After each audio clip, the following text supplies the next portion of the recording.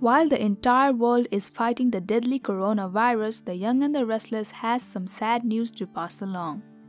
Y&R former cast member and award-winning playwright Terrence McNally passed away on Tuesday, March 24 due to complications from Covid-19, aka coronavirus. Before we get on with the video, we want you to know that we make new videos every day, so make sure to subscribe to our channel. Hey everyone, welcome to Trend Street. McNally was 81 years old at the time of his death.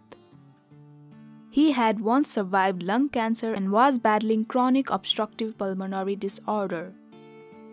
Sadly, he lost his battle after being infected with the novel coronavirus that has killed thousands of people around the globe. According to his representative, he was being treated at a hospital in Sarasota, Florida. McNally is survived by his husband, Tony Cardahy, an award-winning theater producer and a former civil rights attorney. The two had been married since April 6, 2010. During the early 90s, Terrence appeared in the role of Dr. Robert Lynch in The Young and the Restless.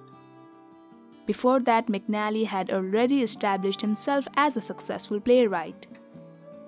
In his career spanning nearly 6 decades, he wrote more than 36 plays and won the prestigious Tony Awards 4 times, the last one in 2019 for Lifetime Achievement Award in the theater. Our thoughts and prayers are with the family of Terrence McNally and everyone who has been affected by this tragedy. Thank you for checking this video out. Don't forget to hit that like button and subscribe to our channel for new videos every day. Turn that bell notification on if you want to hear from us, and comment down below if you've subscribed, and we'll make sure to reply and thank as many of you as we possibly can.